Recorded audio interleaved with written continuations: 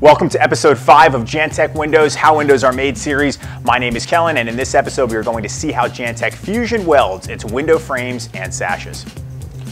The first step to the fusion welding process is to enter the weld parameters into the robot's computer interface. The robotic welder uses this information to simultaneously weld all 4 corners of the master frame or sash frame to the proper strength. This ensures that the frames are square and there are no gaps or weak spots in the seams of the joining corners of the frame. Once the weld parameters and the frame coordinates are entered, then the pre-cut vinyl frame members, extrusions, are placed into the weld fixtures on the robotic welder.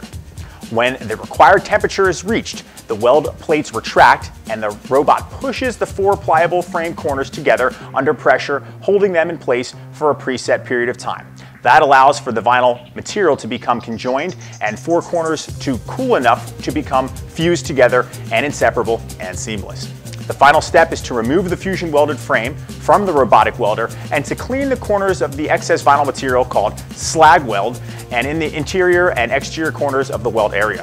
Fusion welded frames are 10 times stronger than screwed or glued together frames used on some vinyl windows as well as all metal and wood windows. So I hope you found this episode of How Windows Are Made informative. And again, I'm Kellen from Jantech Windows, and always remember to save energy and capture comfort. I'll see you next time. Take care.